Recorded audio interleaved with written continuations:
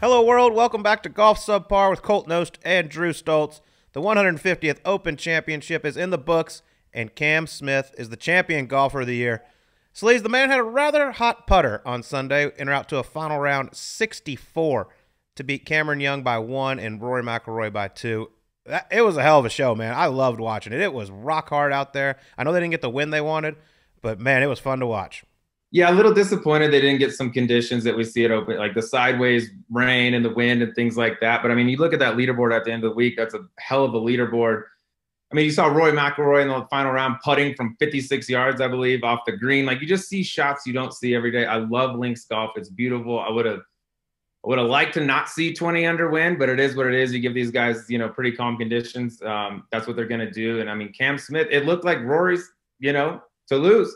And he didn't necessarily go out and lose it. Cam Smith just opens up the back nine with a little pink panther coming around that bitch. And all of a sudden, Rory was coming from behind. It was crazy turnaround. Cam made virtually everything he needed to. And on the flip side, Rory didn't make a whole lot. And he didn't give himself a ton of great looks. It was a lot of 25, 30 footers. You're not going to make a ton of those.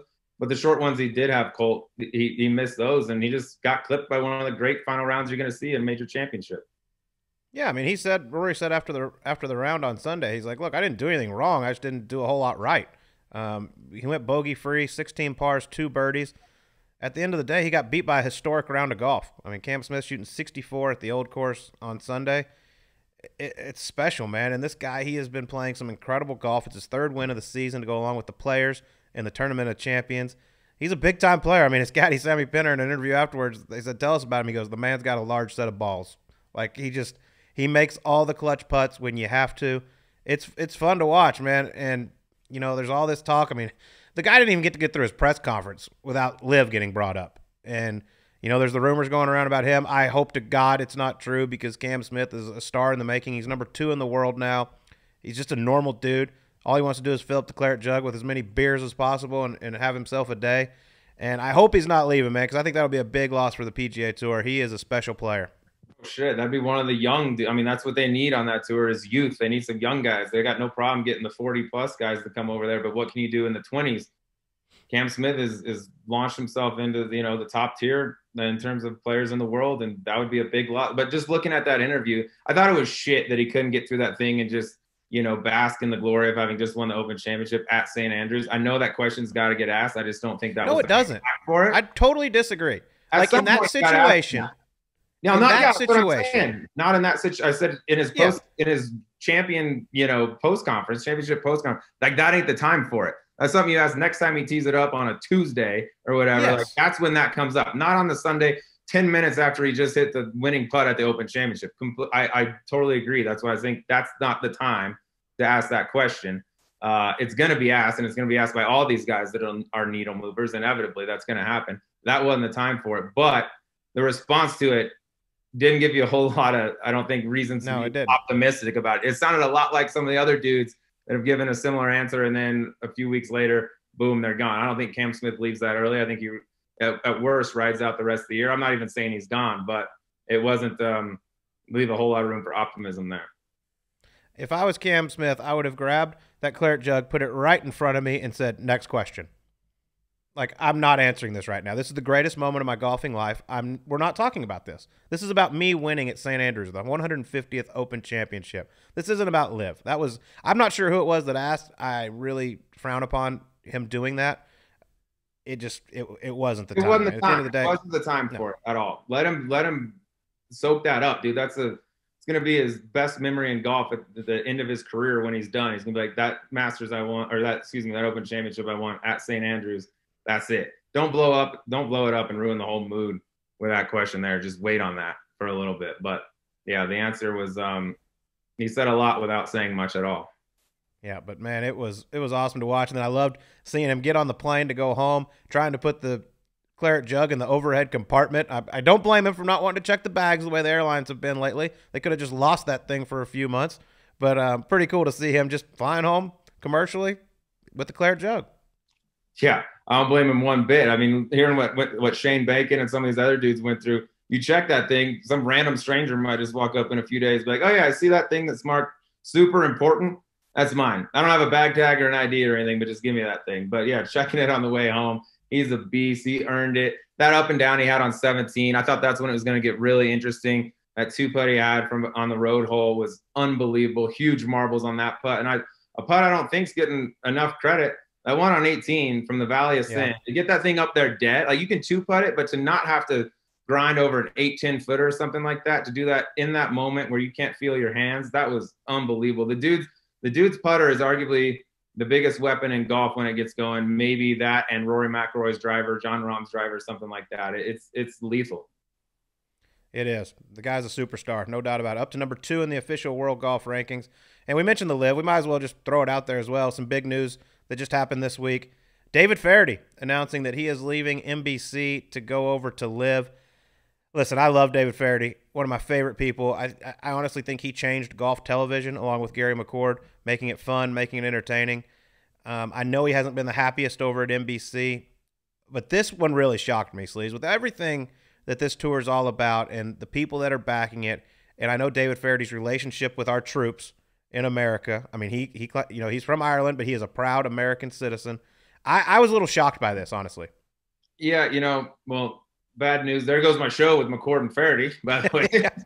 There goes some of my income. No big deal. Thanks, Toast. We'll just go ahead and that was short-lived there. But yeah, being on text with David, and so you can kind of read between the lines. And I'm very surprised that it came out at this point. I thought if anything, it was maybe down the road, and I didn't even think it was a definite yes. But I mean, this is a big haul for Liv. This is one of the guys that kind of moves the needle as far as broadcasters go. Then on top of that, they got a meeting this week with Charles Barkley, who people tend to gravitate towards. They pretty much like to be a part of anything that Charles is on, whether it's TNC, the basketball, and now he's going to maybe go to golf. Like, dude, they're making some moves right now, and some of these names that be floating around, it's becoming a real thing. I just hope there's a way. It just sucks that it's one or the other right now. We're just chopping all the best stuff, all the best broadcasters, all the best players into 2 different pots. Like, I think eventually, if these dominoes keep falling the way they are, they're going to have to find a way to come together and coexist. Because it's just, if it's truly about like golf and what's good for it, like we need these guys to be able to play on both tours and see them as much as we possibly can. But it's a thing, and Feherty's a blow for sure.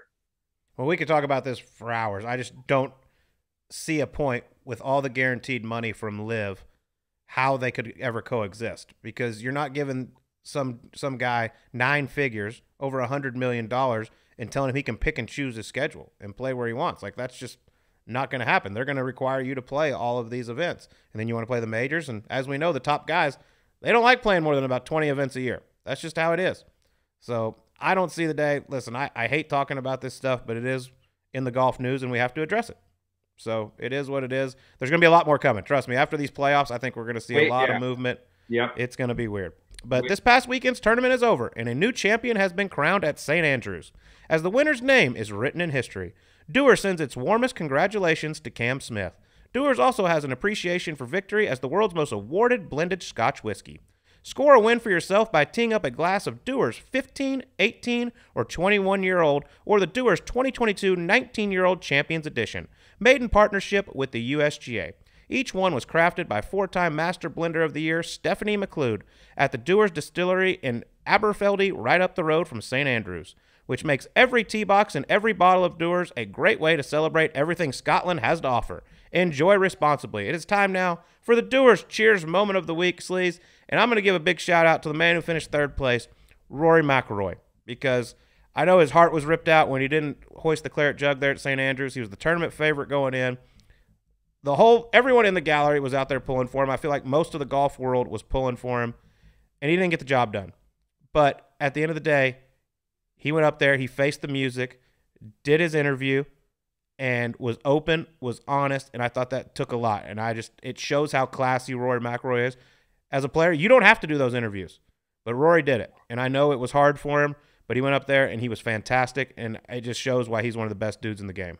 He did it. He didn't have to do it, and all he did was heap praise on Cam Smith. That's hard to do when you just had your guts ripped out of your heart, whether you want to, out of your stomach, whether you want to admit to it or not. That's a hard thing to do, and it was all class. I'll give you my Dewar's Moment of the Week, Colt. I'm up here in Flagstaff playing a little golf. I'm going to be up here for a few weeks out at Pine Canyon. Shout out Pine Canyon. My first round, Colt, play with our boy and former Subpar guest, Derek Anderson. We got a little money game going, but it's nothing crazy. We got a 5-some out there. With like 4 holes left, I could see DA stops talking as much. He's getting real serious, and he's spending a lot of time over all his shots. And we're riding scoot. I'm like, dude, hurry, like hit. What are you doing? Like, let's get this thing moving. He's grinding these 4 and 5 footers out, reading them from both sides and all this stuff. Finally, we get to the 18th hole. He runs like a 30 footer, like 4 feet by, takes forever, finally knocks it in the hole. And I'm like, dude, what this means nothing. Like, it's for $20, you know, there's like, it's not even big money game or whatever. And he's like, dude, that's my second ever bogey-free round of my life. He's like, I was freaking out for like the last 4 holes. And he's like, this is like bigger than making a hole in one for me, dude. You don't understand how hard I've been working and all this stuff. So shout out to DA, our boy, for his second ever bogey-free round in his life. Derek Anderson, awesome. Hope he posted it. Get that handicap down for when I come up to Pine Canyon. Love it. Also, give a little shout out to our guy, Ches Reavy. Another win for Golf Subpar. Picked up his 3rd PGA Tour win at the Barracuda Championship. Really, really cool to see. But it's now time to get to our interview. And we got a man. He's been at the top of the golf. He's seen the highs. He's seen the lows. It's been a very interesting career for our guest this week, Hunter Mahan. The man's played Ryder Cup, President's Cup, you know, contended in major championships, won on the PGA Tour, and now has stepped away from the game. It's quite the story. Yeah, dude, he's a fun one to talk to. Like you said, I think he's had, you know, relatively close in a few different weeks. We've had 2 guys that I think that have had the most pressure you can have on them in golf. Ernie Els, you know, playing at that President's Cup against Tiger Woods for all the marbles, representing the entire internationals. And now we got Hunter Mahan, who was in that final pair, you know, the ultimately the match that it came down to at the Ryder Cup for all the marble. There's not many guys that have had those experiences. We've got 2 of them relatively close to each other.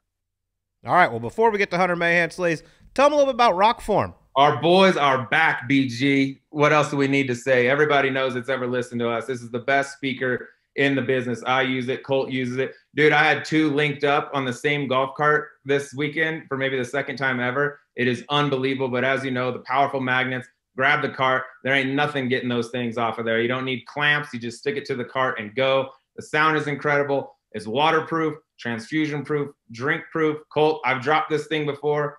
Don't even worry about it. The thing is bulletproof. And also the battery life, dude. You play around a golf, throw it in your bag, forget about it for a week or whatever, come back, the thing's still thumping. It is. The battery life's the best part about it. It is awesome. I mean, there's no other speaker you should be using on the golf course than Rockform. Rockform also makes phone cases with built-in magnets so you can stick your phone to the golf cart. They are super protective and convenient with the magnets. Go to rockform.com and get 25% off using code SUBPAR. Again, that's Rockform, R-O-K, form.com, and get 25% off using code SUBPAR. All right, here's Hunter Mahan on Golf Subpar. Okay, the man with us here today has been making tweeters since he was in diapers. He's got over 450 starts on the PGA Tour, 6 wins, been a member of 7 team events for the United States. Just a flusher of the golf ball. Hunter Mahan, good to have you, bud. Well, thank you for having me, guys. I'm looking forward to it. Yeah, Hunter, it's been a while. Good to see you. Looking forward to this. Let's give the people a little update. What are you doing now? I know you haven't played on the PGA Tour since Minnesota last year. What do you What do you got going on? Yeah, I've just been home. I kind of a good way to say it is I hit my end of my golfing journey. I just was tired of traveling and tired of playing golf, and I said, you know, I'm completely burnt out on anything creative and trying to go to the range and trying to be the best I could be. I just kind of hit the end of the road with that and needed to be home and with my family. And it's been a great journey. We've had some unfortunate hard times at home, but we've kind of gotten through that. And I'm really excited about what's coming ahead for me and looking forward to different opportunities. I've been kind of hitting the phones and talking to a lot of people the last few weeks, trying to figure out what I can be passionate about, what I want to do. It's definitely going to be in golf and hopefully maybe turn into sports eventually. But I'm excited about life again and excited about finding something I'm really passionate about. I'm going to dive into and hopefully be, still on golf and just in a different way. That's a hell of a tease there. You want to give us any sort of a little peek behind the curtain, or do you know what it is? I do not know what it is. It's just been a lot of fun and it's just been fun to be excited about something again and kind of interested in different aspects of golf from like a media side, I guess, but I just don't know where that is yet. But the good thing is, and the exciting thing is, I think there's a lot of opportunity within the media side of golf. that isn't being explored. And so I don't know what that is, but I am excited to, I don't want to say the same word again, but explore it and find out where I could fit, but also just be passionate about it and really dig into it and kind of maybe show a content from a different side and a different perspective. Don't do a podcast. Yeah, don't do anything a podcast. but podcasts are shit. I'd stay away from that, but go somewhere. But for a guy who's been competing in golf your whole life, like, do you miss it at all? No, I actually don't. And I think the reason is I just been doing it for so long. I want to enjoy watching golf. Like, I really enjoyed watching the US Open and not feeling like, man, I wish I was there and I wish I was competing and those guys suck and, I could beat them. It was like, I could sit back and just watch it and enjoy it and enjoy the shot that Matthew Fitzpatrick hit out of the bunker on 18 to win that thing. And, I could feel what Willie Zalatoris was feeling when he missed that putt. And it's just watching it from a different perspective. I can start to enjoy it and appreciate the guys for the successes and feel, the heartbreak for Willie. And I just feel it from a different side, and I am enjoying that again. And I'm enjoying that part of golf. And I think when you're competing against players, it just felt like it was, not that it was poisoning me or something, but I just want to enjoy the game and enjoy watching and enjoy the players for what they do. And it's been fun to kind of witness and see.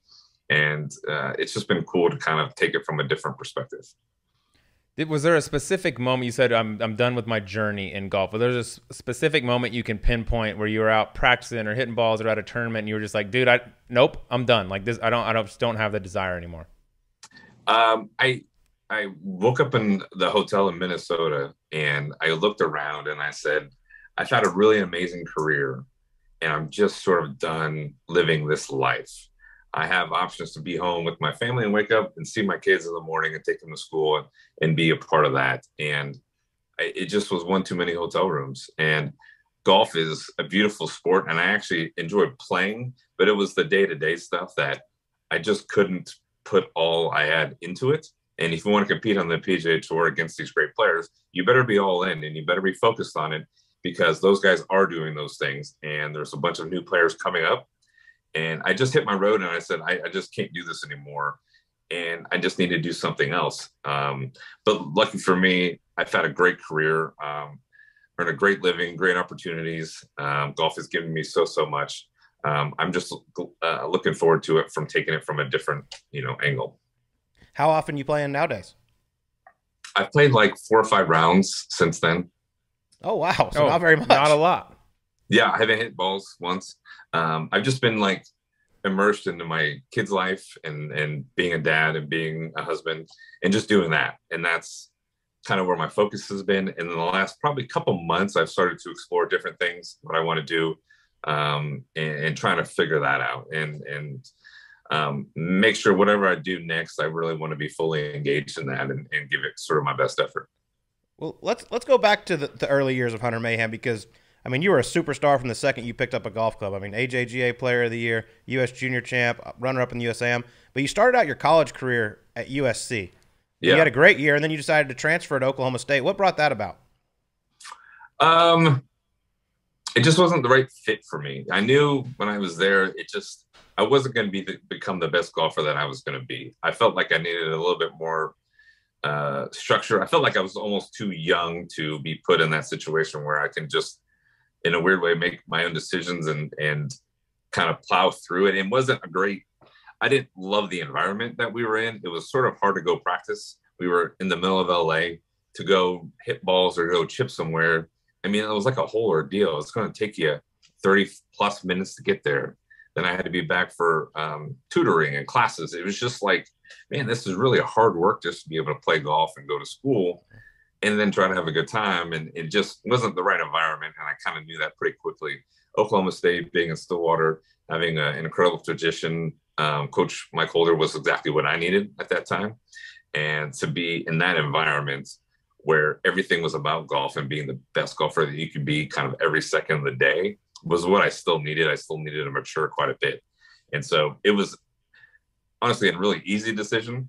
And And it was challenging. It was tough to leave Southern Cal. Made some great friends with all the guys on the team. And it was, like I said, that was a lot of fun. I really enjoyed the players, and I really enjoyed the school and going to football games and stuff. But from a golfing, for my career, what I needed to do, I needed to get out of there and go to Oklahoma State.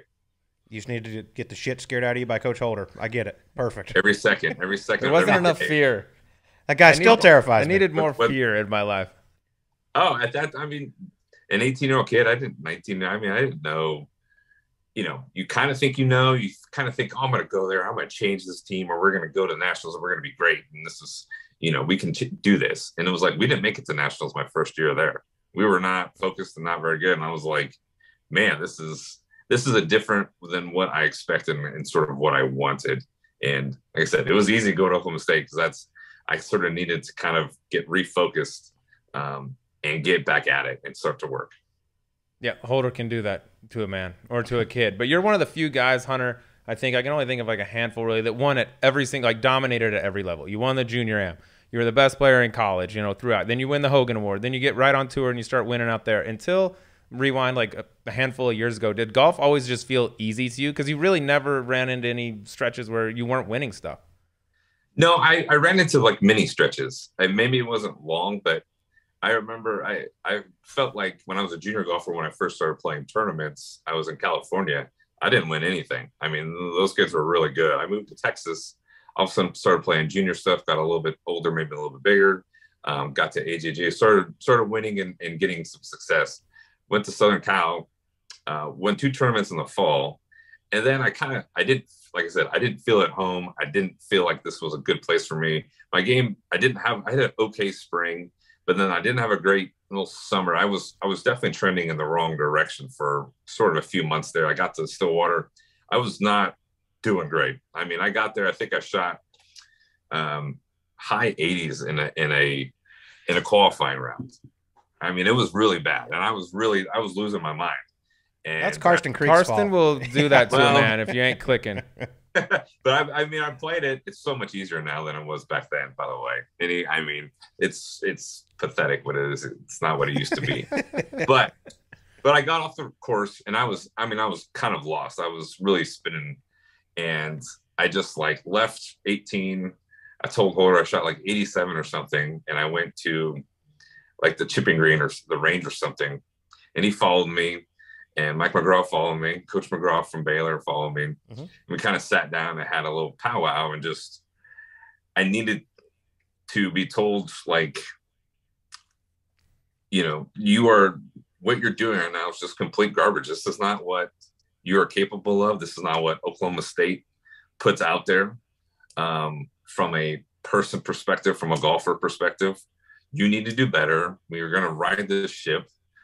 He took me to the first tournament. He shouldn't have, like, I didn't qualify, but he's like, we had a really small team. We were really, really young. I think we had like Anders Holtman and then like a bunch of freshmen and like a sophomore too.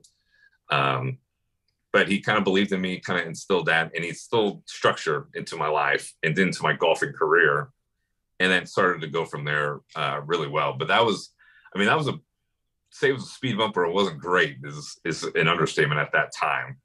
And then I went on tour, got my car through Q school, but then I lost it.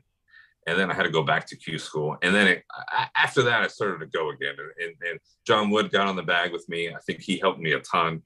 And things started to go. So I had little mini, they weren't long stretches, but they were definitely stretches where things could have gone sort of awry. And I think I just had good people around me at the time to kind of steer the ship and get us going in the right direction. Before we get back to our interview with Hunter Mahan, I want to tell you a little bit about TaylorMade. High bombs, low cutters, flighted wedges, flop shots to tuck pins. The beauty of golf is that in any given round, you get to play so many different types of shots. That's why you need the ball that's made to be better on every shot in golf, the TP5 and TP5X from TaylorMade.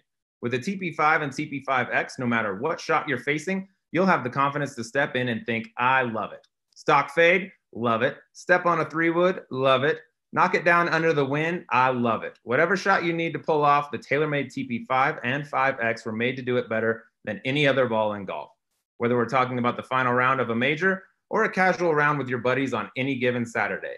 That's why players like Dustin Johnson, Rory McIlroy, Colin Morikawa, Ricky Fowler, Tommy Fleetwood, and so many other pros trust TP5 and TP5X every week. Looking for a little more feedback around the greens? Both TP5 and 5X come in picks for better visual feedback around the greens and a little extra flair. So if you want to step into every shot you face and think, I love it, try the most complete ball in golf. Head to TaylorMadeGolf.com and use the promo code SUBPAR for free shipping.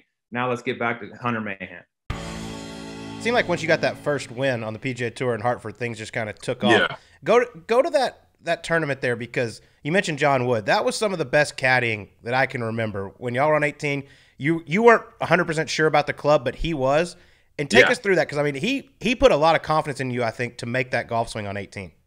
Oh, without a doubt. I think caddies are sort of an unsung hero amongst professional golf. And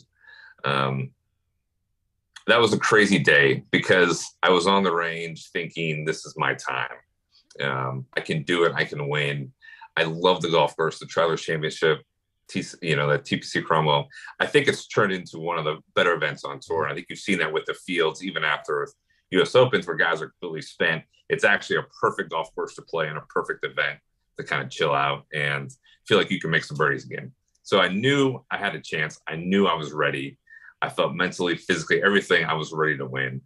I think we were in good position. We were sort of, I think, in the lead, and then we bogeyed. I think I three-putted like 16 or something, and then bogeyed 17. And I think we ended up being one down going to 18. Hit a great drive, and we're sort of, I think, in between clubs. And John was always really good at understanding where I was mentally, kind of in the moment. And I think he knew how to talk to me. He was perfect because he was forceful enough. He was saying, he like sort of LaCava-ish, or somebody with enough brass to say, this is what you need to do, and you can do it, and this is the club, and be aggressive. Go right at it. And like you said, he instilled that confidence in me in that moment. He knew what to say, and I made a great swing, aggressive, and we hit a great shot. And luckily, we were just a few yards further in the playoff.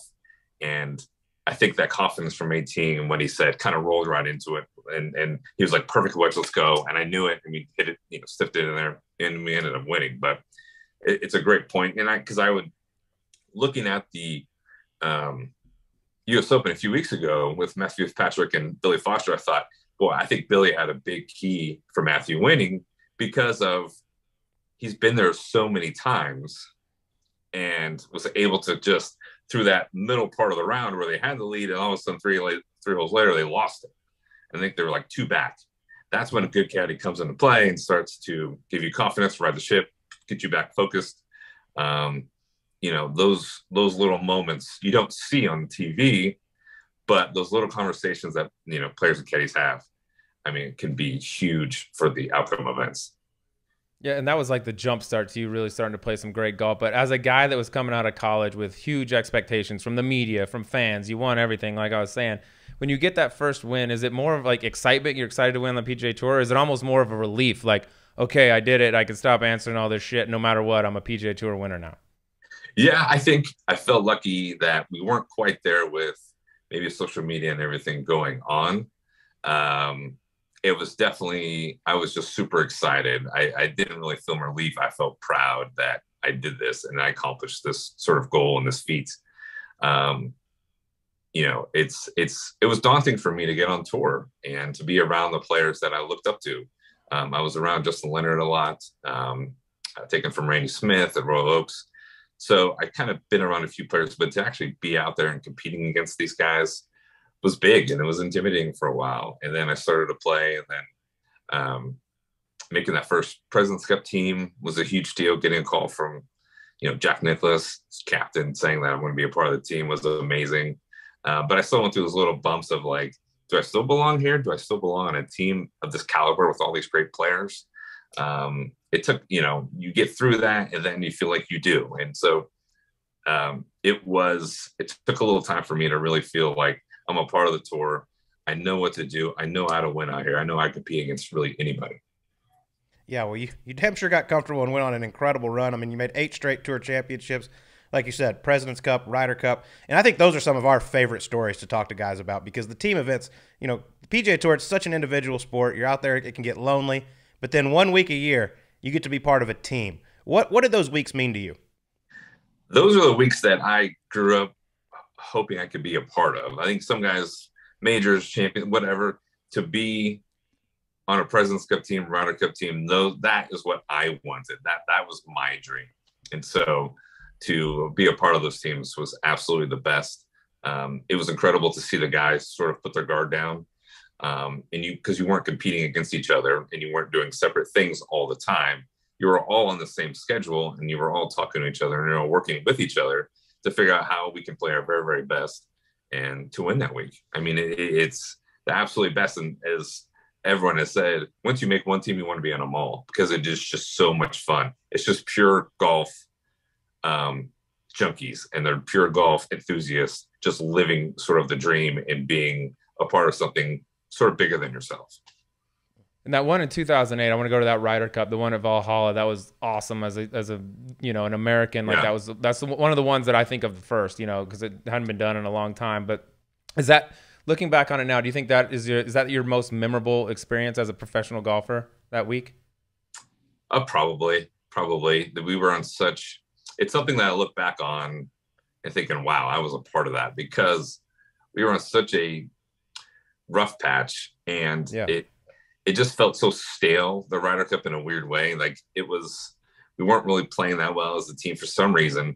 Those guys were getting peppered with questions. Why aren't you winning? You're better than they are. Why are they winning? It was just, and it felt like it was for a really long time. Like since almost felt like the 90s through 2000s, like it was almost shocking that the US would win because Europe just dominated and they had this momentum and it just kept rolling over and over. And they were so confident. I mean, it felt like they had teams set up for 15 years of just guys who were playing together. And we had to hear about how great their team chemistry was and how close they were.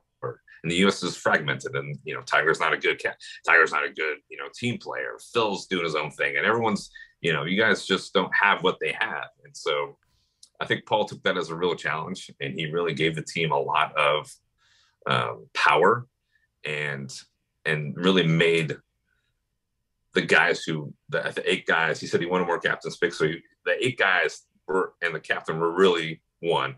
And they were one thinking unit to try to figure out how do we do our very, very best? How to become a unit without, you know, through 12 guys, because it's sort of impossible. And so he had the brilliant idea of let's just make it a little bit smaller. So these guys aren't trying to figure out how they can be together 1 through 12, but they can just be a small unit and to know that they're going to play together. And so there's just less to think about and you can just go out there and play. And obviously it worked to perfection. And it was just so much fun. I mean, you know, Paul, I remember, you know, he's driving in the fairway and he gets out of the cart and he's just pumping up the crowd like this, you know, like it's a football game or something, you know. It was completely different than anything we've ever really seen before. And I think that has, you know, spurned and spawned the Ryder Cup hysteria that exists today. That is just so awesome to see that it's really one of the biggest events in sport.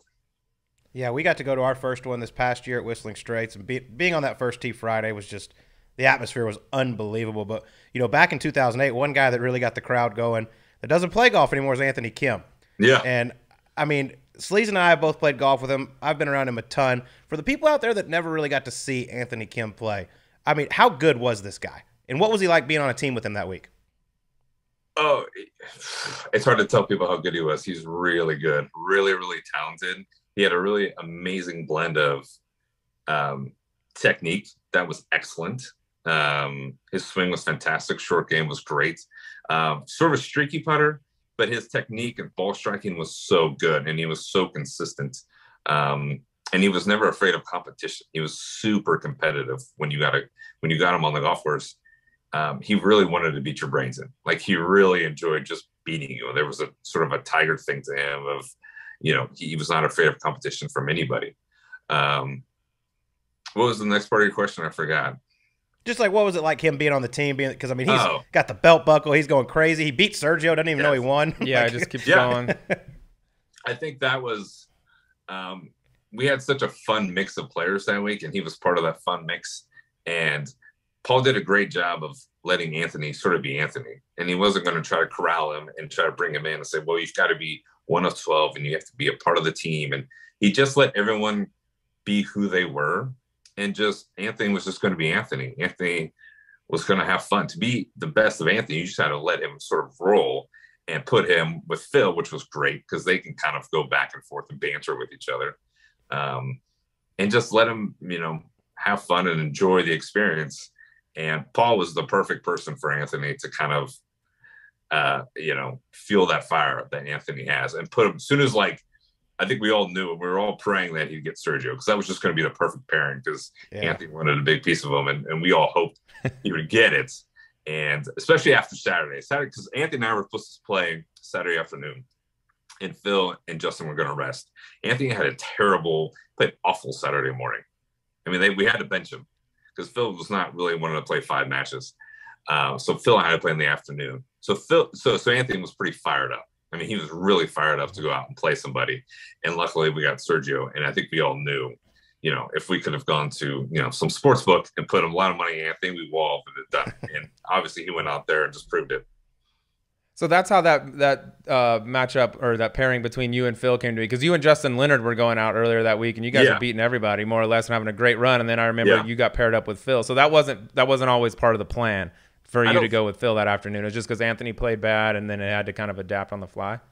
Yeah, I think that was Paul had all the kind of history of guys with 5 matches, and it's not great when they go into singles.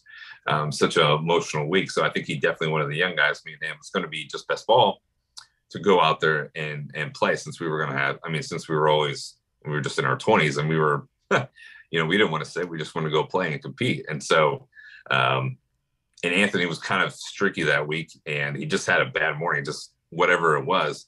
But obviously he fixed it. Phil and I got, I think, a half in that afternoon. And like we said, I think we all knew Anthony was going to go out and be really, really good. And he just needed a break. He just needed a moment to kind of, sometimes you need that. Sometimes you need that little session off to kind of get back because that week happened so fast. And when you get going good, it's great. But when you kind of get sideways, there's so much going on. You just kind of need a moment to relax and maybe go hit balls because you sort of are out of your comfort zone a little bit and you are out of your routine. And so it's a lot. That Ryder Cup week. There's a lot going on. So it was fun to, have the result we did though. Yeah, there is a lot going on and it can't be easy. Especially, the pressure is as high as it's going to be in the game of golf. We got to talk a little bit about 2010 at Celtic Manor because not these matches, they're close a lot of times, but not often does it come down to the last match for the entire thing. And there you are, you're in the anchor match against Graham McDowell. As a guy, we have no idea what that's going to be like. What that feels like. Yeah, where does those nerves rank for you? Knowing that you're the anchor match, it might not even get to you, depending on how the other matches go. But when it comes down to it there and the matches are starting to end and you're like, okay, this is probably going to come down to my match. It's very, very strange to tee off and there's really no one around and everything is out in front of you and you can kind of see what's going on. It was really strange playing the first few holes because you know how important it is, but then at the same time, there's really no one. I'd say no one's out there. There's not many people. You've got Tiger out there, you got Phil out there, and you got Ricky's out there playing, and Rory, and so there's so much going on. And then by every hole you're playing, you're kind of seeing what's happening on the board, and things are changing. And then by that, we're kind of making the turn. It was like a storm coming over the horizon and you can kind of see it coming. All of a sudden, it's just the impact of what's going on and how the matches are sort of ending up. You can tell that it might come down to you. And it's strange to have the last match. Usually it's maybe, that match gets done early or something, but we were the only ones out there and all this stuff's coming. It's like all of a sudden everything's on top of you. All the guys on the team, the wives, everywhere. It's just on top of you and it's wild. And it was intense. It was really, really intense. And it was, you just knew, we didn't win, what was going to happen. It was just going to be a sea of people on top of you. And that's sort of what happened. And it was crazy. It was really, really crazy. And it was intense. And it was I got to give credit to Graham was Graham McDowell's one of my favorite people. He's just a great, great human being. I know he felt, someone was going to lose and someone was going to feel terrible, but he was a great guy. He said some beautiful words. But what was cool was like Corey came to me right away, looked at me in the eyes, like, it was so intense and so emotional at that time. Told me how proud of he was of me. And then Tiger walked me from like literally 17 all the way to the clubhouse. He was the first guy to give me a hug. He told me how proud he was of me. And he said, we came here as a team. We're going to leave here as a team. No one person lost this thing. So he was super into my feelings and how I felt, because I was like crying there in the locker room. I was so devastated by what happened. But that was neat. I always felt that. I always felt his energy with me the whole time, because he was with me every single step, protecting me in a way. And so it was cool. It was cool to see, in the aftermath going into press room, Phil was there with me. He sat right next to me. He wanted to take questions. So I think that was, it was really truthful to see the team and how close we were and how unfair it was, how people have kind of talked about the American team for so many years. No doubt. I mean, those nerves coming down the stretch with everybody out there watching, and it's just y'all on the golf course. Can you compare that to anything else in your golf career? No, there's nothing like that. There's nothing like that. There's not a moment where there's one side against the other. Yeah. You go out and watch golf. Crazy.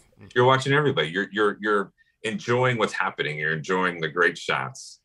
And, Neil Smith told me, he was my psychologist for a long time. He said, he's walking out with the fans watching, me and his clients play. He says, people want to see great shots or horrible shots. Hitting a really good, smart shot, no one really cares about. Hitting the flag, making something incredible, but shanking it, hitting it awful, that's actually as exciting as hitting it stiff. So people want to see both. They don't, he's like, it's kind of funny when you hear people talk about things. And so that perspective has always kind of made me actually feel good in a way. Well, you're one of the only guys that's ever been in that situation. We just had Ernie Els on the show recently and talked about that President's Cup where it came down to he and Tiger at the end. And he was just talking about, dude, I couldn't even like feel my hand like that. Yeah. And he's won major championships and everything. There's not many people in the history of golf that have been in that situation like you've been in. But when you got into that press conference and clearly you're going to be choked up, that's a big moment and all that. And then Phil kind of like took over as you were fielding questions. What do you remember most about that? I thought that was cool, Phil, to like, I know it's popular to kind of drag him right now, but I thought that was a cool moment sticking up for his team the way he did. Yeah, I physically I can't say anything bad about Phil. I know what's going on in that side of his world right now, but I had always amazing experiences with Phil. He was one of the first guys to call me when I turned pro. We played together, I think at Oakland Hills when I first turned pro, and so he's been with me. I've talked to him about multiple things outside of golf. He's given me life advice on many different things. Invited us over for dinner, him and his wife. Amy. I mean, I physically can't say anything bad about the guy. He's just been so lovely to me and been a great friend. Someone who always picks up the phone if I have a question about a lot of different things. So it's crazy to see what sort of happened and where his career is, I guess, at the moment. So him doing that, I mean, he was prepared to do that. I mean, I could tell that he was ready to jump on that moment if I couldn't answer questions or didn't have really anything to say. So I've always been super proud of our relationship and happy to call him a friend and thankful for him to be there for me during that moment. Yeah, no doubt. That was a really, really cool moment. But, now that you've removed yourself from competitive golf, with everything that's going on, give us Hunter Mahan's opinion, Live Tour versus the PGA Tour. Do you think this competition's good for golf? Do you hate it? Give us Hunter Mahan's opinion. Yeah, Hunter, dig in here, bud. You guys are breaking up. I can't hear you. What was it's crazy. I've spent hours talking about it with different people to come up with some sort of opinion or idea about what's going on. It's so unprecedented that a major sport organization is being challenged. It's pretty wild. It's pretty crazy. I guess what's crazy is we've heard about this for a really long time. This is not something that came up out of nowhere. It's years sort of been in the making. I think the PGA Tour probably just didn't expect it to actually happen, that another organization would come about and actually take players the way they are, and sort of in the manner that's happening. the players are sort of being the ones winning in this situation. You know, the Oklahoma State Amateur, Eugenio just accepted a contract from them. He's going to play the Live Tour. He's got, you know, probably generational money. And how can I blame? How can I sit there and tell him, no, you're not allowed to take that? It's ridiculous. That's what we live in with options. And so, you know, I think Liv probably had a pretty good week. Brooks Koepka's kind of a big thing, a big deal. You know, they're gonna have Bryson show up. That's a really big deal. I mean, the players that they're getting slowly but surely, like Carlos Ortiz is. I think he's a star in waiting. Maybe I think maybe his best golf hasn't come yet. Matthew Wolff is a brand name. His best golf probably is still in front of him. So it's hard to say what's good for the game. I think that's a weird question. What is golf game, professional golf? I don't know who controls that. I don't know. There's so many tours. It's hard to figure out who's in charge of this. And you know, you're a little worried about the fans. Or are we not going to see these great players competing against each other very much? That's sad. I don't want to see that.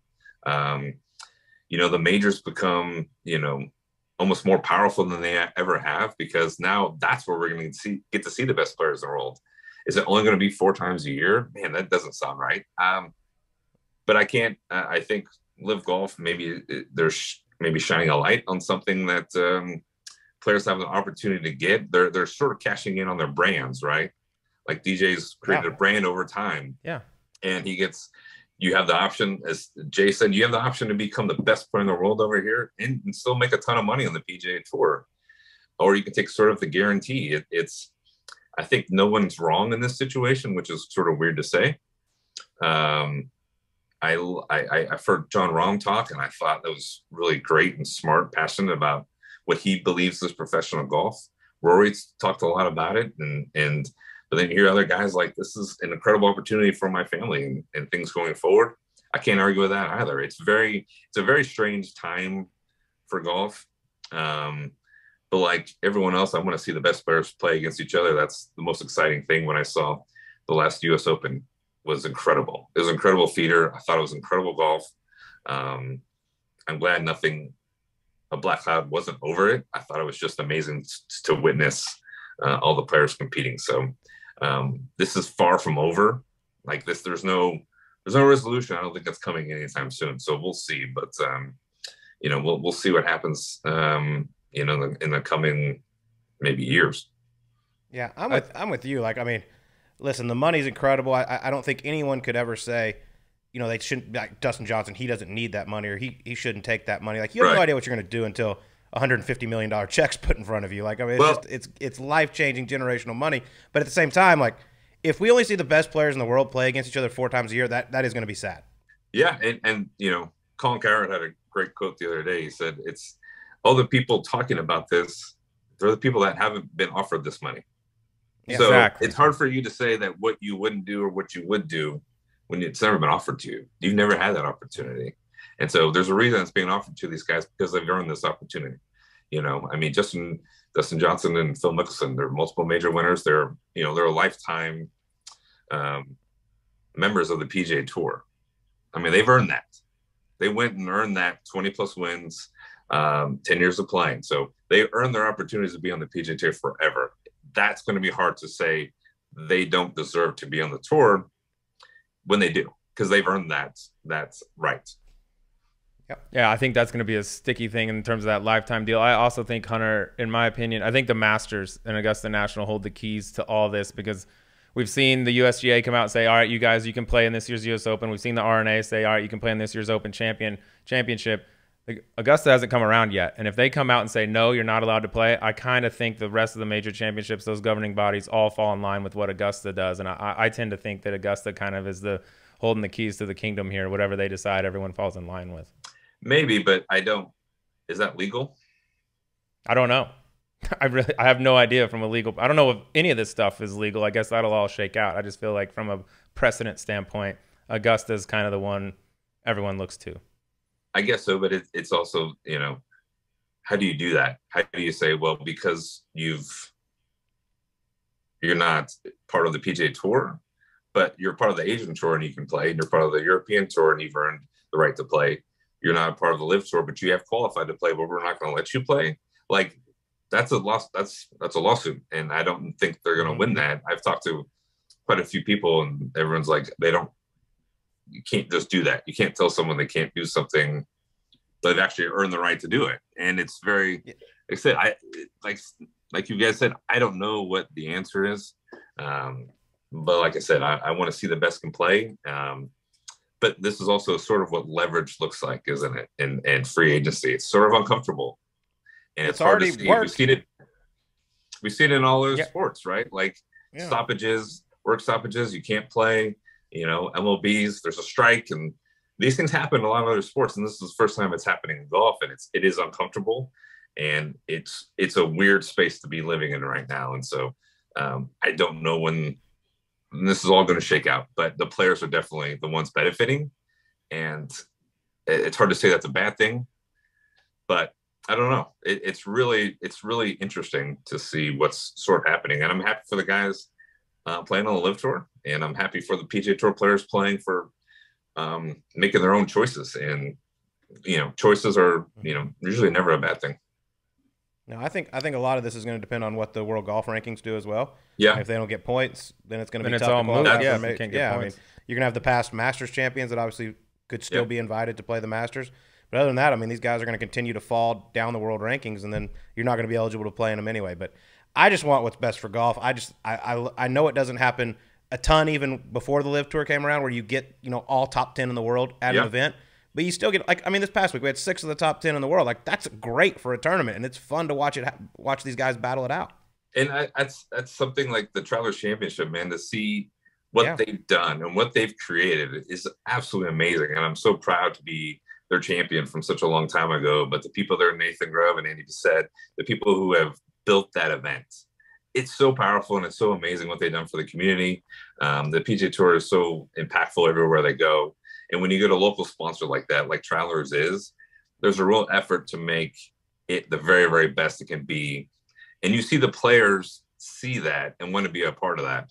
And they've turned that event into something really cool and special and super exciting. I mean, it's really one of the best events that I see on tour. And it's always a place that I've enjoyed going to. And that, not playing at that this week, I was definitely thinking about it all week because I've had so many great memories, and the people there are just absolutely amazing. Yeah, they do a great job with amateurs too. Giving exemptions to top amateurs, and those guys remember that after they turn pro and they're somebody's like, these guys gave me my first shot, I'm coming back. That's why you get 6 of the top 10 the week after a major. And it's great to see the younger players. I mean, the PGA Tour is going to have to start really working with the young college players, and they're going to have to start selling themselves, because Live's coming. And we've already seen that, with Eugenio. I don't know if I'm pronouncing that right, but number 2 amateur. Chikara. We just call him Chikara. Chikara. I like that better. And they're coming after the young guys. James Pyatt, he's on the Live Tour. You got Chikara's over there, so they're selling themselves to the young players, and the PGA is going to have to do that. And that Pearson Coody, he already won over the Corn Ferry Tour. If I was the tour, I'm probably going to walk to him and say, "You're on the PGA Tour now. We want you on this tour. You are, you're a badass. We want you on here because you are the future of golf. We don't need to go through this whole process. We want you here right now." And they're going to have to sell themselves to the young college players, sort of like the NCAA, right? Like that's the feeder into the NFL. They're going to have to start doing that more aggressively, I think. You got to have a direct path to the PGA Tour for these college kids like Pearson Coody. I mean, he turned down multi-million-dollar deal from Live because he wants to be on the PGA Tour, but it's like, man, here I am, the number 1 guy in this PGA Tour, and I'm going to play the Corn Ferry Tour. I should be getting right to the PGA Tour. I totally agree, and I think they're going to start doing creative things like that. And I mean, he's kind of earned that right, hasn't he? I mean, he was just kicking. He went to Texas. I won't hold that against him. That's okay.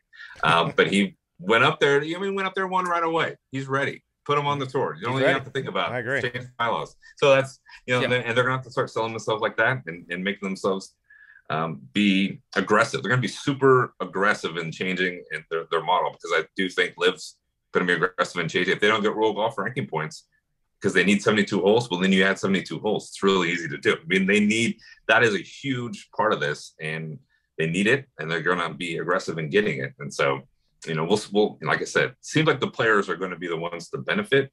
But I hope the game of golf is also going to benefit too. Yeah. If you're 21 years old and the two options are $5 million in your bank account or go to Q school, I'm not banking my tour on a bunch of 21-year-olds saying I'll go to Q school. Yeah, and it's also it's a strange, the only thing I worry about with the young guys is, hey, you don't really know whatever the goals are, but the tough part is you need to play a lot when you're a young guy. To really reach the potential you want to, you need to keep playing and keep playing and keep playing. That's why, like I said, I would fly right down to Pearson and say, you're on tour. Tomorrow. Be like, that you've done enough. We get it. You're good. You're awesome. You're amazing. We don't need to wait and hope you get through the playoffs or whatever. You're good to go, man. You're awesome. Awesome. I agree with you. All right, well, let's get to some fun here. Let's get to the emergency 9. We're going to do 9 fun questions to learn just a little bit more about Hunter Mahan. All right, we asked this to everybody. You can trade lives with anyone. Why are you smiling? Because it's just fun. No, it's nothing bad. It's just fun. But you can trade lives with anyone, dead or alive. You get to be them for a day. Who would it be? For a day? Oh, wow. Well, we know you're a huge basketball guy. Just say it. No, actually, no. LeBron? Things of God, no. Come on. Okay, I'd probably like to be Michael Jordan for a day. I don't think that Michael Jordan any day in his life would probably be pretty awesome. I don't know what. He was at NASCAR the other day. Probably anything he's doing is probably going to be pretty fun, I'd say. Yes. Hanging out with you at the Ryder Cup. That's a big day. You could hang out with yourself. That'd be sick. That would be pretty cool. Why wouldn't it be? It'd be weird to be that well known, right? Everywhere you walk, it's you cannot hide. You're just the GOAT of something, of a whole sport. It's pretty wild. Yeah, I would be okay with being him for a day. Yeah, wouldn't be terrible. All right, next question. I noticed you trimmed up your flow. You used to have the flowing locks going there for a while. Is the reason that you cut that because you're getting too many comparisons to Kenny Powers? Ooh, you know what? Huge missed opportunity. I did a very bad job. I should have had a real mullet. I didn't have a mullet. I just had long hair. It was more Dave Grohl, if I say so. But I should have done it in stages, and I didn't, and it was a big mistake. So maybe I'll grow it back out and do it right. When did you get rid of it? Probably a couple months ago. It was kind of getting a little warmer here, and I kind of wussed out, basically. It's getting so hot. That's a big moment, too. All that dedication and hard work, and then all of a sudden, just bam, gone. Years of hard work. I don't know what y'all are talking about. Colt comes to tears every time. I should have saved a few locks and sent it to him. If I had hair, it wouldn't be fair, Hunter. That's true. Golly. I would want to be you then if you had hair. That's what I want to be. It's a good point. That would have been a very acceptable answer. I wouldn't have minded that at all. True. But you mentioned MJ. I know you're a big fan. Most amount of money you've ever spent on a pair of Jordans? Oh, I spent like $5,000. And this was in 2005, 2006. Which ones? So they are an unreleased pair. They are seamless. So they're like seamless Jordan, like 10s. If you look up and they're orange. Gosh, here, can you hold on for a couple seconds? Yeah, no, we can pause. Love to see for $5,000 J's. We'll pause for an hour. Let's see if I got them. I'm sure he does. Wonder if he's got. You better have them if you spent 5 racks on them. You can't lose those ones. The man loves his shoes. The suspense is killing me. Cars. I know. If you're hanging around Jordan though at the Ryder Cup, don't you think he can get you a little discount? Like, yeah, those retail for $5, but give them to you for. I felt like it. We'll give them to you for $4,900. I felt like he would show up in the Royal Oaks parking lot with a different car every week. Yeah. Yeah. Change the whips up. He had a few. Yeah, he got good style. The suspense is killing Always me. had it. I want to see these seamless 10s. Orange? While we're here, your favorite pair of J's you have? That I have. I was always a huge 11 guy. Of course. Patent leather, huge, and I like the Concords. Yeah. Yeah, the low top 1 dunks. I mean, you can't have enough of those. Low ones or dunks anyway. cannot have enough pairs of those. The 3s were probably that was my first like pair of like nice ones that I ever got was the 3s, and if you even put your foot next to me. There's only a few places I was like, I wasn't going to wear them to the bar. You know what I mean? They just get stepped on and they go to shit. So they had to be like. Well, you can't wear them here in Scottsdale to the bars. They don't allow them. Some of these places, ridiculous. You can walk in with a tank top, but if you're wearing Jordans, like, no. What kind of establishment are you running? Have I ever told you Riff-raff. my biggest flex ever with MJ was. Oh, yeah, the bar. FaceTime? Yeah, that was a good one. We'll have to share that story someday. Oh, he's back. Oh, here he is. How much time? Oh, never mind. How many closets you got, bro? Well, we're in between. Yeah, we're recording. We're live. We're recording. Yeah, this is official. No, we're moving. So I got one part closet here, and then I got my shoes kind of in another place. So we're just a mess. I'm gonna put it on. I'll send a picture to you guys so you can maybe put it. Yeah, send them. I need to see these bad boys. And I got $5,000. So the story was I was with a friend, and she was like, "You should get these because you're gonna meet Michael Jordan one day, and he's gonna sign them." And I thought, you're crazy. It's so expensive. Like I was just a kid. No, she's like, you're gonna do it. And sure enough, I brought them to President's Cup. And when he was a captain, Freddie invited him there, and he signed them. And so, yeah, so they're worth more than $5,000 now. Yes, they are. Yes, they are. And I showed him, and I showed him. It was funny. He knew exactly what they were, and he knows about every single shoe that comes out through his brand. So it was a surreal moment, being his, growing up watching him play and everything, for him to be there and hang out with him that week during the President's Cup. Totally surreal moment, and it couldn't have been cooler. It was great. Might want to get tabs on those before you move. Maybe don't leave that to the movers. As a man that just got robbed not long ago, you might not want to leave that to the movers, dog. Just a little word to the wise, okay? I'm shoeless. I'm like shoeless Sleaze Jackson. Yeah. Shoeless Sleaze Jackson. Yeah, they jacked all my J's. These bastards. All right, next one. We're going to stay on the fashion tip here, okay? Would it have been worth winning that 2002 US Am if you had to do it wearing the shirt that Ricky Barnes wore that day? The worst outfit in the history of golf. Horrendous.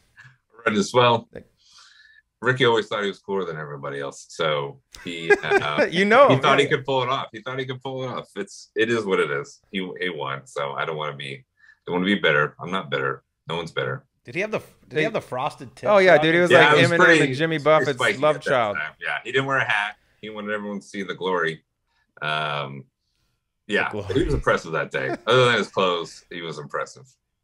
Oakland Hills had that fire recently, and I got notified by a member up there who said, "Hey, you'll be happy to know Ricky's shirt actually made it out." And I was like, I don't think that's good news. I think that was God trying to say this thing sucks. It's got to go. That's pretty funny. I love it. All right, next one. Some people might not know that Jordan Spieth actually bought your house in Dallas. True. So how would you rate his negotiating skills in the real estate market? He left it to somebody else. It was. Did you get him? Tell us you got him. I was very happy. I was like 25% over market. I was very happy to sell the house to him. Very, very happy. My wife was actually a big part of that. She was like, I think Jordan needs to buy our house. I think he would. It's gated. At that time, he was becoming an absolute superstar, and there's no privacy anymore, so people know where you live.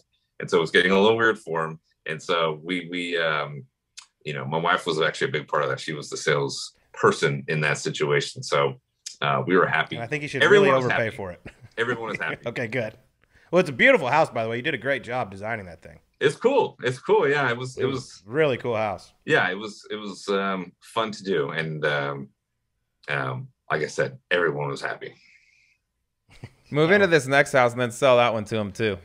50% over market. 50% over market. Yeah. Well, we might have missed our window. All right, next one, because you're a part of a smash boy band group, the Golf Boys, dude. Let's go back to the heyday of that thing. Let's assume you're all single individuals at the time.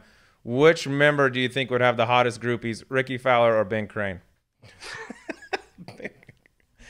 Well, that's a pretty easy answer there, Ricky. Crane. Crane. Oh, yeah. Right. I mean, the bald, right? Bald is beautiful. It is. Ben has been, bald, I think, literally since birth. I don't know if he's ever grown hair. He's always looked that way. But, you can't teach sex appeal like that. You really can't. Any chance we get a reunion tour? I think who is it? Is it the Backstreet Boys that are back doing something now? Is it time? That's a good question. Like during COVID, it seemed like people were really amped up for it. They really wanted us to do something again. Maybe. I never say never. That's definitely a motto in my life. Just never know when things are gonna come back around. Yeah, keep those vocal cords warm. Get primed. Yeah. Well, yeah, for sure. For sure. All right, next one. I want to go. I believe it was the 14th hole at Valhalla. You're playing an alternate shot match with Justin Leonard. Your caddy, John Wood, wants you to hit it in the middle of the green with a 4-iron, but you go against him. You go a 3-iron, and you stuff it to 3 feet. And the rumor is you walked off the tee and told John, you go, there's no way I wasn't going at that pin. MJ standing on the tee. I think there was... That is incredible that you did that. Yeah, I don't care about the match. MJ's here. I got to try to impress him real quick. Oh, for sure. Oh, for sure. I mean, it's so surreal when he's around, right? Like he's kind of sucks the air out of the room. You kind of have to impress him, right? How many opportunities do you have to do that? But John Wood knew that, great caddies know when to say no. They know when to back off and say, my player's got this.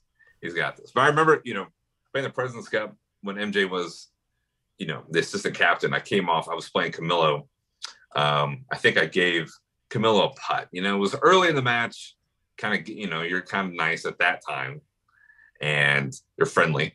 So I gave him a putt and I think I was 1 down through like 3 or something. And I'm walking off and MJ just looked at me and intense, like super intense, like he was playing or something. It's intense. He's like, don't give him that shit. Don't give him that shit. And he like slapped me in the ass. And I was like, I'm usually I can be calm when I play. And like John Wood, I'm like, I don't know. That was terrifying, but awesome at the same time. And I'm like, we can't lose this. We cannot lose this match. I am not going back to that clubhouse and having to look at him like just a straight loser. I said, we can't do it. We gotta find a way to win, man. Sorry, Camilo. We're putting everything out the rest of the way. Yeah, absolutely. Finish, bud. You're pulling everything out of the hole. Don't even look at me. We're not talking anymore. It's time to go. Yep. I love it. Okay, next one. If someone moved to the U.S. from another country, knew nothing about Oklahoma or Oklahoma State, oh boy, how would you explain the difference between the two to him? One's awesome and one sucks. Gosh, they're, the good thing is I feel like we've actually grown. The university has grown together. I feel like actually Oklahoma's greatness in so many sports. They just won the softball national championship. They won a ton of those. Football's unbelievable. The golf team, Ryan Hibble, a friend of mine, I used to compete against them as juniors, made their golf team awesome. They are definitely the thoroughbreds, and we are trying our best to get what we can. With golf and wrestling, we've been dominant for a really, really long time. Also, their golf team's great. Thanks, Ryan. But actually, I think their success has made us better. So I would say we're not the stepsister. We are related, and they just slightly better looking than we are. But not much. Pick it up. We are related. We're like twins, but just slightly better looking. You always, so they are. But I was hoping for a little more hate. Like crazy. They have no teeth. Yeah. Well, no, that's Texas. Texas is just the dumbest, stupidest thing I've ever heard. Like, the color is hideous. Right. Who wears that color?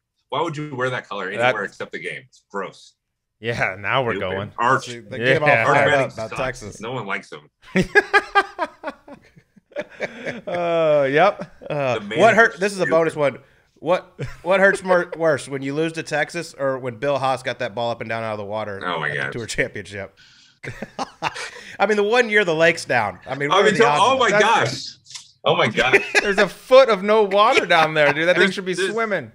I want to see like a time lapse of history of that event over every single year. We go by that lake, right? And it's always right up to the grass, except for 1 year when it's just like this massive drought. And it's just, John Wood and I talked about it, went back there and it's like, wow, it's really low this year. And then sure enough, we're like, I remember when Bill hit it over there, he hooked it over there, and we're standing in the fairway like, oh my God, it can happen. We're going to win. But I have a wedge. I've still got to hit the green. We got to make par. And I hit it right past the hole, hit the hill, went back. So I've got 20 plus feet, but right where we need to be. And he just nips it right out of there and hits a little spin and hits it 3 feet. And we're still going on. And we're like, it was like a little jarring. It was like, how did you do? Would you have? He spun it out of the lake. yeah, Would you have won the FedEx Cup if you win the playoffs? Yes, that was the playoff hole. That was the first playoff hole. So that Oh was, my God, that was like a Yeah. $10 You million Mother Nature. Yeah. Holy You should Venmo shit. request him like $8 million. Yeah, dude. I'm not Something. saying I deserve it all, but God, a piece of Bill, it. you bastard. I mean, it was. It was pretty wild. It was pretty wild because that was it. I mean, that was it. And we were sitting in the fairway with a wedge in our hand, hit it, down the middle on the green. All right, I was thinking he could splash it, hit it, and it's going to roll past the hole. I thought the best he could do was like 15 feet or so because, I mean, you got to hit it high. It's not like you just plop it on the green. You got to hit it straight up in the air. And because we didn't think he could put any spin on it. I mean, I've never seen anyone spin it out of the water like that. But, I mean, kudos to him. It was an incredible shot, obviously. Yeah, it was. Global warming my ass. Just robbed you. All right, last one. I'm guessing you've made a few investments throughout your life, most of them probably being pretty successful. Where would you rank the $50 you paid me to not talk for an hour at Royal Oaks Country Club in your list of investments? It was a good one. I mean, I don't regret it, right? Obviously. I mean, I'm glad you found your calling in life, which is to talk all the time. Makes a ton of That's sense. the moment I knew I should talk. It makes a told me I ton of needed to sense. shut up. I know. We're trying to grind and practice. Is that to get all it better. takes is a fitty spot? I was in college. I didn't have any money. I know. Yeah, he's going to take It takes way. I shortchanged myself. It takes by way saying more than 50 now. 2 hours. Yeah. Now you can charge. Now you got to charge people to not talk now because, your voice and your face is your moneymaker. Face. Mostly Glad face, some voice. Thank you for helping me find my calling. Can I get my money back on that? Because if I helped you, you can help me. I tell you what, I'll give you your 50 back if Bill gives you a little piece of that FedEx Cup. Well, don't hold your breath. Yeah, I I'd guess. focus on Bill right now. I'd focus on Bill first, if anything. Awesome, man. Well, Hunter, it's been an absolute blast, man. Really appreciate it. Best of luck with whatever comes next, and hope to see you soon. Thank you, guys. Thanks for the opportunity. All right, well, that was Hunter Mahan joining us on Golf Subpar. Slee is the dude. I mean, he was an absolute superstar in junior golf, college golf, came out on tour, made a lot of noise, played President's Cups, Ryder Cups, was on that legendary team with Anthony Kim. The guy was an absolute stud, man. I'm really shocked he's hung it up this early, but, if you look back to one moment in particular, it was that Ryder Cup over in Wales when it all came down to him in that final match against Graham McDowell. Whoever wins the cup. And, he had the unfortunate loss there against Graham, and I feel like that really affected him. But, man, what a roller coaster ride it has been for Hunter Mahan. I mean, the amount of pressure that's on one individual at a Ryder Cup, and it all comes down to you and all their families out there and all the U.S. families out there, all eyes are on you.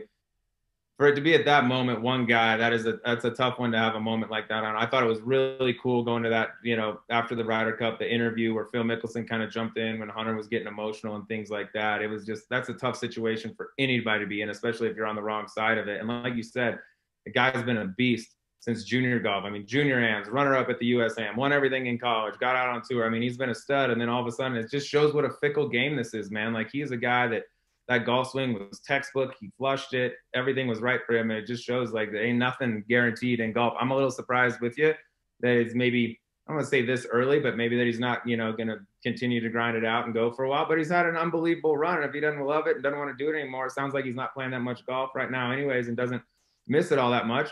You don't got to do it. You don't got to go beat your head against the wall after you've had a career like that. He's had a run, man.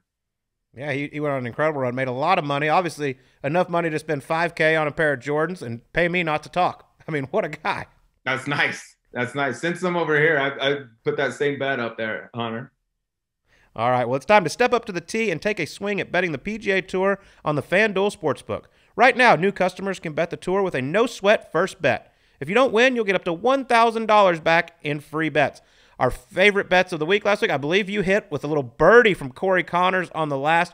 And I just want to set the record straight real quick about mine. I took Tiger Woods to finish top 30. That was a betting with my heart, okay? I'm a fan. That was more the fan just for something to root for out there. I got a little bit of hate about that. Listen, guys, I'm just here for the entertainment. I honestly thought Tiger would play well. I was really shocked. But the moment I saw the ball in the divot on the first hole and it went in the burn, I was like, oh, shit, we got a problem. Right out of the gates. It just, never could get it going. And but I'm looking to bounce back this week. And we aligned on Max Homa. We thought he would have a big week. By the way, we did not know at that time that he was going to be paired with Tiger Woods, which that's a pretty different arena to be playing in. So not making any excuses. I still love Max Homa's chances this week, even after I saw he was paired with Tiger. But that's a different animal. And there are not a lot of guys that go out and get paired with Tiger on Thursday, Friday the first time and go light it up. Doesn't happen much. Totally agree. I mean, here's Max obviously trying to, get in contention in a major for the first time. His game is fantastic going in. And, hey, by the way, you're going to be paired with Tiger Woods in the 150th Open Championship. Go enjoy. Yeah, the entire country of Scotland plus half the U.S. is going to be watching you. But shout out to Corey Connors for that little tweet on 18. I know some of the listeners got on that too. So how about my guy coming through clutch like that? After a bogey on 17 too. Hearted it out. All right, well, you can use that no-sweat first bet on top 20 finishes, head-to-head matchups, nationality props, whatever you want to do. Just make sure you go to the FanDuel Sportsbook and see for yourself why FanDuel is America's #1 sportsbook. We're on to the 3M Championship, TPC Twin Cities. I'm going to be on the call this week for the Golf Channel. Field's not the greatest, but hey, you know what? Someone's going to win a shitload of money, and someone's going to book a ticket to the Masters, Maui, all that stuff that comes with it. So let's get right to it. Let's get to the favorites. I'm going to go with a guy who had an absolute disastrous finish at the Barracuda Championship. I think he's going to be very motivated. I would not be surprised if he picks up his first PGA Tour win very soon. Why not it be in Minneapolis, the 3M Open? Maverick McNeely is going off at 20-1. The guy finished double, bogey, bogey, bogey at Barracuda. So maybe a little red ass heading into 3M, and he's going to play well this week. Yeah, I saw that. I was watching that entire thing, waiting to see if Ches could close that out. He was up there. I was like, oh, don't count him out yet, with some weirdness coming down the stretch. And then all of a sudden I was like, where'd he go? And yeah, he's going to be pissed coming in there. I'm going to stay in that same range, Colt. I'm going 20-1. A guy that I got to see up close and personal for a few days at Colonial earlier this year, Davis Riley, who we've been high on all year. It's hard not to be. He's got 6 top 10s. Lost in a playoff earlier in the year at the Valspar. He was really close at Colonial till late on the back nine there on Sunday. It's just a matter of time for this dude. I think this is the type of field that I could see him going out and getting it done. No weaknesses in his game. Davis Riley, 20-1 as my fave. I actually really, really like him a lot this week as well. I was talking to you before the show about who you liked. You said, I said, you know what? So do I. But when we align, sometimes things don't go that well. So we missed. Yeah. I went ahead and went another direction. As far as a dark horse, this pick has no merit whatsoever. It's 65-1, has zero form, but that's what this guy does in his career. This guy has the most up and down roller coaster career on the PGA Tour, but he's a multiple-time winner, and his name is Troy Merritt. 65-1. The dude's not scared to miss some cuts, not scared to play absolute terrible, and then go out and win. So here we go, Troy Merritt. Why not? I love these picks with no research, no nothing. Just I got a gut feel, and Troy Merritt rolls the shit out of the rock when he gets going. I ain't mad at it at all. I love those type of picks. I'm going to go with a guy similar as Davis Riley, just getting out here, just starting to get some starts. His time's coming, and he's just a recent guest on Subpar, so that bump's got to be coming soon. Chris Gotterup's going off at 45-1. He's had 6 starts on the PGA Tour, 2 top 10s during that. Real close, 4th at the John Deere just recently. Ain't afraid to make some tweets, and I just think this dude is an up-and-coming monster, and this is just like I said with Davis Riley, this is the type of field where he could pull one off real quick. Well, stay tuned later in the week for our favorite bets of the week. We'll get that to you out on our social media pages. But download the FanDuel Sportsbook app and sign up using promo code SUBPAR to get started with your no-sweat first bet up to $1,000. FanDuel Sportsbook, official betting operator of the PGA Tour. Make sure you use code SUBPAR. Must be 21 years or older and present in Arizona, Connecticut, Iowa, Illinois, New Jersey, New York, or Wyoming. First online real money wager only. Refund is non-withdrawable free bets that expire 14 days after receipt. Restrictions apply. See terms at Sportsbook.fanduel.com. Gambling problem? Call 1-800-GAMBLER or visit fanduel.com/RG in Iowa, New Jersey, or Illinois. 1-800-NEXT-STEP or text NEXT-STEP to 53342 in Arizona. 1-888-789-7777 or visit ccpg.org/chat. Connecticut. 1-877-8-HOPE-NY or text HOPE-NY. That's 467-369 in New York or 1-800-522-4700 in Wyoming. Bam. Got it. That's how you do it. By the way, I got a compliment about that read the other day on social media, whoever that was. Thank you. Yeah, you've got that thing down nicely, bud. Not going to lie. I wake up in the middle of the night hearing that shit. It's ridiculous. It's like the little dude that comes on after the boner pills on TV. They got to rattle off 800 things. That's like you. You got a second job waiting for you if you need it. Second, I already got 3. That'd be 4. Well, whatever. I have enough. Get in on those male enhancement pills after the commercial. It's perfect. All right, that's going to do it for us. We'll talk to you on next week's Golf Subpar.